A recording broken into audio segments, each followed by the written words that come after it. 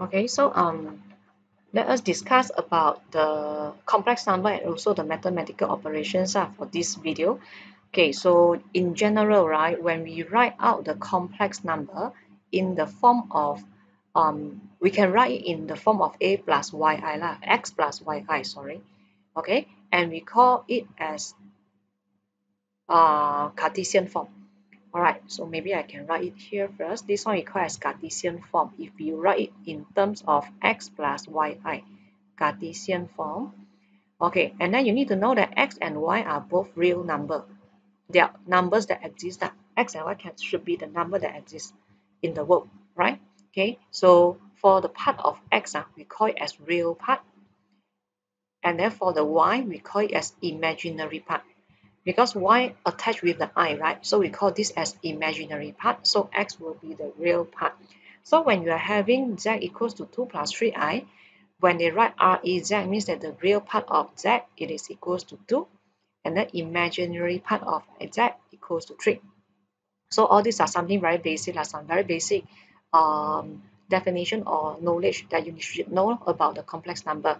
Okay, so when you're having two complex number, we can only put it as equal sign if and only if the real parts are equal to the and the imaginary parts are equal. So we are not going to, or we actually not able to apply inequality in the complex number. All right, we actually cannot compare two complex number by using inequality greater or smaller than. It can be always equals to only. All right, because since the complex number it is something imaginary, right? You have imaginary part, so it is very hard for us, okay, to define which one is larger, which one is smaller. So usually we can't compare the complex number by using inequality. Okay, so this is something basic that you need to know also lah. All right, so we talk about the addition and also subtraction. So for addition and subtraction, very easy. You just add real part with real part, imaginary part with imaginary part, to either add them together or you can minus each other. Okay, only focus on real with real, imaginary with imaginary. All right, and then for multiplication. Okay, so for multiplication, it is something like you need to multiply terms by terms lah. All right, so like last time when you try to expand two bracket a plus b and then multiply with bracket c plus d, then generally you are doing term by terms, right? So the same thing happen for the multiplication of complex number. Okay, so next one is conjugate. So sometimes you'll see the word conjugate. So conjugate of complex number has a special symbol. If let's say you have a complex number z, then the conjugate of the complex number z will be z star. Okay, so if z is x plus yi, then the conjugate will be written as z star and that equals to x minus yi. So you can see that there's a change in the sign of the imaginary part. Okay, so that one we call as conjugate and it is standard one. So we are having a z star as a standard symbol for the conjugate of a complex number. All right, so it will be very useful later when we want to do the division, okay, of a complex number, of the complex number. Okay, all right. Then now, what is division? So division means one complex number divided by another complex number lah. And then when we are having the division for any complex number, right, you need to apply the rationalized denominator section. Okay, so this is what you need to know lah. All right. Okay, so I will take an example to discuss with all of you for all the basic operation for complex number. Okay, then after that you might try out on your own by using some other example. Okay, so for me, I will start with example 3 first because example 3 actually cover all the important operations. Okay, so here for example 3, you can see very clearly that they give you two complex number. The first one is z1, another one is z2. Okay, so z1 is 6 minus 3i, z2 is 1 plus 2i, and they want you to simplify all this. Okay, so let us start. All these are very basic. Okay, so if you want to try out, you can pause the video and try out on your own first. So for me, this is the very first example about operation, so I will discuss it with you here. Okay, so now first question, they want you to add z1 with z2 together. So which is very easy. Z1 is 6 minus 3i plus z2 is 1 plus 2i, right? So very simple is you just add the real part with real part. So the real part is 6 and 1. So 6 plus 1 you get a 7. Negative 3i plus 2i you get negative I. So it is just a very normal type of mathematical operation only. So this is part 1 that we have. Okay, then now we go to part number 2. Z2 minus Z1. So again, what is your Z2 here? So your Z2 is 1 plus 2i minus the Z1. So Z1 is 6 minus 3i. Okay, so you just need to be very careful. 1 minus 6, you get negative 5. Okay, 2 minus negative 3, 2 plus 3. So you get plus 5i. So it is like kindergarten level maths. Alright, you add the real number together and then you just group all the imaginary number together. Alright, so it can be very simple. Okay, then now we go to part number 3, multiplication. Okay, so for multiplication, z1 multiply with z2. Okay, so when you're having z1 multiply with z2, then you're having 6 minus 3i multiply with 1 plus 2i. Okay, so again, as what I mentioned to you, excuse me, you just need to expand it term by term. Alright, so let us try. 6 multiply with 1, you get a 6. 6 multiply with this, you get 12i. Negative 3i multiply with I, you get negative 3i. Then this one multiply with it, you have negative 6i squared. So you just expand it term by terms. Okay, alright, so once you expand everything already, then usually there's a part that you need to be very careful here. You will see that in your solution you have something with I squared. Okay, and then I mentioned it to you before, right? Usually we will not keep our answer in the power of I. Okay, so that means you need to try to simplify this I square. So what is this I square here? It is actually equals to negative 1. Alright, so you can try to simplify everything. So you're having 6 plus 12 minus 3i, you get 9i. Okay, so negative 6 multiplied with negative 1, you have plus 6. Okay, because the I square is negative 1. You have to simplify it further. Alright, so negative 6 multiplied with negative 1, then you get positive 6. So 6 plus 6, you have 12. So 12 plus 9i as your final answer. So your final answer is still in the complex number form with x plus yi pattern. Okay, so there's no such thing like I squared in your solution. So you have to simplify the I squared before you get the final answer. Alright, so this is a part that some of the students they will do careless mistake very easily. So please make sure that you don't do any careless mistake here. Okay, alright. So I hope that you roughly have the idea how to do this. Okay, so this is what we have for the multiplication. So this is the only part that you need to take extra caution. Try to simplify the I square and everything correctly. This is a very, how to say, a part where students will do careless mistake very easily. All right. Okay, then now I continue to part number 4. Okay, so for part number 4, they want you to get Z1 divided by Z2. Okay, so again, what is Z1? So Z1 is 6 minus 3i divided by Z2. So Z2 will be 1 plus 2i. Okay, so for your information, right, in the future also, like when you want to solve the question that involve complex number and your final answer cannot have the I in the denominator. Just like previously, right, we talked about the answer that we get now. We don't want students or we don't want to have any third form in the denominator. So the same idea here. Okay, so they don't want to have any complex number at the denominator part. So what are they going to do is that you have to rationalize it. So how to rationalize it? You need to multiply the conjugate of the denominator. So as an example, this one is 1 plus 2i, right? So the conjugate will be 1 minus 2i. This one also 1 minus 2i. Alright, so you have to multiply this fraction and we call it as the rationalized denominator. Okay, so after that, you need to again expand everything slowly, okay, and also make sure that you don't do any careless mistake lah. Right, so 1 multiplied with 1, you get a 1. Then 1 minus 2i, you get negative 2i. Then plus 2i, okay, and then 2i multiply with negative 2i, you have negative 4i squared.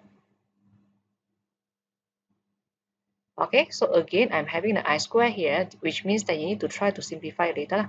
Okay, then the how to say the answer on top. So you're having 6 minus 12i, okay, minus 3i, then plus 6i squared. So again, you need to simplify the I square here. Okay, so always remember what is the I squared. The value of I squared is negative 1. Negative 1. Then this one is negative 1 as well. Alright, okay, so now further simplify it. Okay, so at the bottom part, the denominator, negative 2i plus 2i cancel off already. So you're having a plus 4 here, right? So plus 4 plus 1, you get a 5 in total. So you're having 1 plus 4 at the denominator. And then on top, you're having 6 minus 15i. Then for this one, you're having negative 6. Alright, so eventually when you try to simplify it, you will have negative 15i divided by 5. So what is it? You will have negative 3i as your final answer after you simplify it. Alright, so this process, it is actually the division of complex numbers, but we also call this whole process as a rationalizing denominator.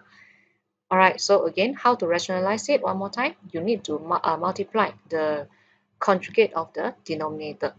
Alright, then you try to simplify everything. So your final answer shouldn't be you shouldn't have any complex number at the denominator. Alright, so this is what you have for part number 4. Okay, alright, so if no problem, then continue to part number 5. So part number 5 is quite similar to part number 4. I will just write it out here.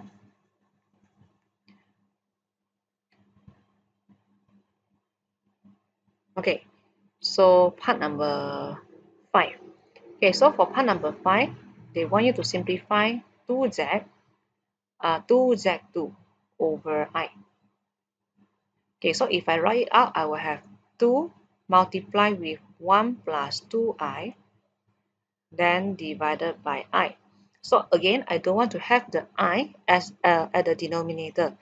Alright, so if let's say you're having I only as a denominator, then to rationalize it, it will be very simple. You just need to multiply back with I. Just want to make sure that in the at the bottom part, the denominator, there's no I only lah. So you multiply I and I. So I multiply with I. What do you have at the denominator here? You are having I squared, which is negative 1.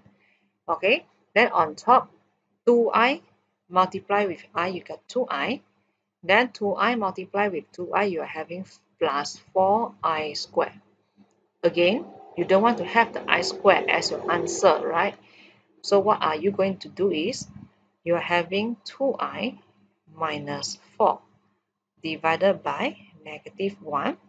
So you can rephrase it become negative 2i minus 4 and end up you have 4 minus 2i as your final answer. Okay, so this is how we try to simplify all the complex number. Okay, when you're having all the mathematical operation, addition, subtraction, multiplication, then division. So again, the division part will be slightly more complicated because you need to carry out the rationalizing denominator process. Okay, so after we learn all the mathematical operation on the complex number already, then maybe we can attempt to apply all this in some example. Okay, so for example 2 and example 4, I will just guide you how to do it and then you try and apply the knowledge that you learned just now. Okay, it is quite simple actually and straightforward. Alright, so here in example 2, they ask you to, without using a calculator, they want you to solve this equation. Okay, so because of the equation here, you see something with I lah, so you should know that it is a complex number equation. Okay, so W and W star. So W is a complex number lor. W star is the conjugate. Okay, so here you say W star denotes the complex conjugate of W. So give your answer in the form of x plus yi. So they actually want you to solve the equation. That means you need to find out the W and also the W star if you want. All right. Okay, so to solve this equation, generally, because you know that W is complex number ma. All right, so maybe for me, I will just make a simple definition first. I will let W equals to x plus yi. So x plus yi is a complex number. So which means at the same time, you should know what is W star actually. So the W star should be x minus yi, conjugate of a complex number. Alright, so when you start with the equation 3w plus 2iw star, it is equals to 17 plus 8i. Alright, so w again is x plus yi plus 2i, w star is x minus yi equals to 17 plus 8i. So for the left hand side, I try to group all the real with real, all the imaginary with imaginary. So you can see that I try to expand everything first. Okay, so 2i minus yi become negative 2yi square. So become plus 2y lah. Alright, so here I already skipped a step of simplifying the I square. Alright, so I hope that you know how I get the 2y here, which is equal to 17 plus 8i. Alright, so I will try to group all the terms without I together. So 3x plus 2y is the term without terms without the I lah. Okay, and after that I'm having plus 2x plus 3y, then the bracket I equals to 17 plus 8i. Okay, so from the left hand side you can see very clearly lah. So for this one there's no I. 3x plus 2y, this is the real part, and then this is the imaginary part. Okay, so once I group them separately already, then what am I going to do is I want to solve for the value x and y, right? Okay, so very easy also. Although you seems like here there's only one equation, but you can form two equations from here. First, you compare the real part on the left with the real part on the right. So this is the first equation that you can form, which means that you are having 3x plus 2y, it is equals to 17. So this is the first equation. Alright, and after that, you can compare the imaginary part with imaginary part. So which means you can compare this one with this. And you can form the second equation here. So what is the second equation? So you should have 2x plus 3y equals to 8. So this is the second equation. Alright, so now the rest of the solving part, I will just leave it for you lah. Solve 1 and 2 simultaneously. Then you can get the value for x and y easily, right? Okay, so I'm not going to show you the detail here. Okay, so eventually you should get x equals to 7 and y equals to negative 2. Okay, so for me myself, right, because this equation you are having w and w star. So that means my final answer I will write out in the form of w and w star. So what is w? So w should be 7 minus 2i. This is your w, and your w star will be 7 plus 2i. So this is your complete answer here. Actually, the question is not hard, because you just need to use some small concept about the complex number x plus yi, and then you compare the real with the real part, imaginary with the imaginary part, solve simultaneously, then you can get the answer very easily. Alright, so this is how we solve example 2. Okay, so you can see it is a partial question also. Alright, so which means that it is not hard for you to get the answer. If you look at this one, the concept is very, very simple. Alright, okay, then if no problem, then we proceed to example 4. Okay, so same thing happened for example 4. They give you a complex number u and u equals to something like this.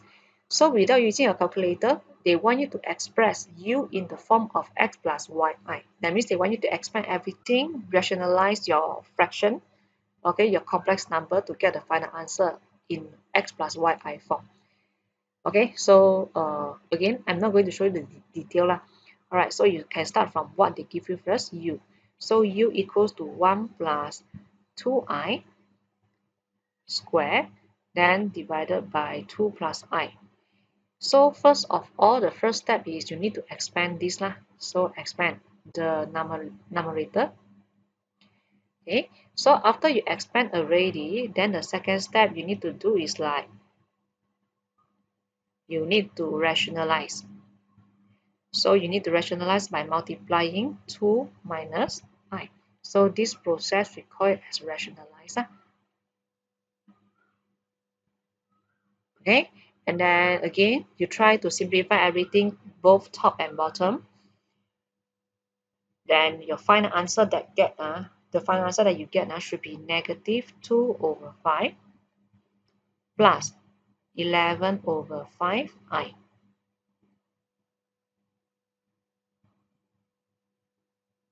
Okay, so I hope that you can get the answer here. Alright, so again the process is not hard. You just need to expand the bracket carefully. Okay, don't do any careless mistake, and also you try to rationalize the fraction, okay, so that you don't have any complex number at the denominator. Alright, so eventually your x plus yi form should be this, negative 2 over 5 plus 11 over 5. Okay, so of course we still have more for more questions to try out lah. You can try to figure out some tutorial question at the back later to make sure that you know all this first, okay, before you go into a harder question, right?